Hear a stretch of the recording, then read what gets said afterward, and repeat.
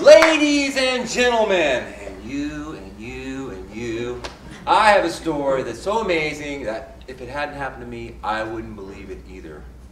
I saw the kittens for sale sign, and I went right inside. I knew there was something very special about this kitten.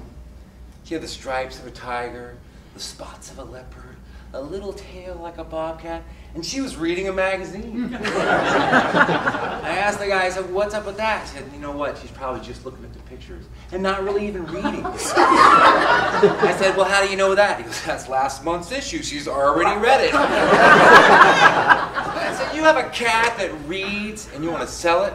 A reading cat's worthless. As soon as it can talk, I'll have something. Until then, you want her, you can have her. I'll take her, I said. We're driving home. I looked at her. She looked at me. I smiled at her. She meowed at me. I put my little hand out, and she put her paw right in the palm of my hand. And from that moment on, I decided to call her Stayla, because I never wanted her to leave.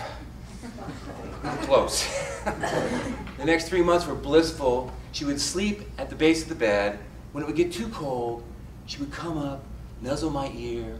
I would pull up the covers. She'd plop down beside me, pull out her little kitty flashlight, and read herself back to sleep. Sometimes it was a classic Broadway play, Cats. And she'd meow that main line.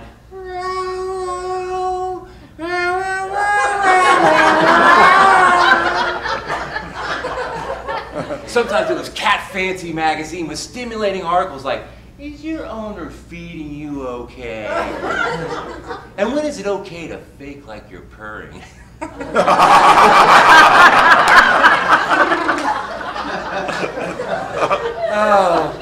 So when she's 8 months old, I knew it was time to start letting her go outside during the day. I knew this because she had taken her custom-baked alphabet dry cat food and spelled out the sentence, it's time to let me go outside during the day.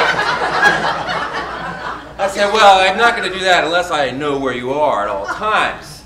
So I purchased a special cat locator that's on her harness and her necklace, and with this receiver unit. And with this, beep, beep, beep, beep, beep, beep, beep, beep, beep, beep, beep, I can tell how far and which direction she is. Outstanding. Now I needed a little bit of improvement, so I had mine modified so she could answer back. 1 beep was a yes, beep. 2 beeps was a no, beep, beep. 3 beeps was talk to the paw, beep, beep, beep. I'm not coming home.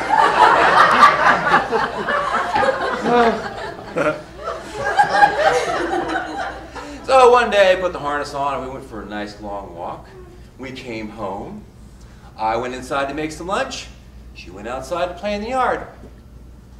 I had heard hawks earlier that day, but I didn't notice the very large predatory bird in the tallest tree in my yard. Caught it out of the corner of my eye as it dove straight for Kayla. I went running out, Stayla, you okay? She was beeping me, beep, beep, beep. The hawk had her by the harness and was starting to gain altitude. My heart was sinking with every wing flap. 5 feet, 10 feet, 15 feet, 20 feet. Suddenly, Stayla opened up her mouth and said, "Let me down!"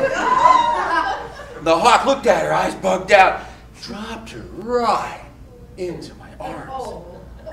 I said, Stayla, you okay? You're okay. And you can talk, after all. You can talk. But how come you waited so long before you said anything? And she said, well, you know, Doug, a cat may have 9 lives, but we still only have 1 chance to make a great first impression. Meow, Mr. Toastmasters!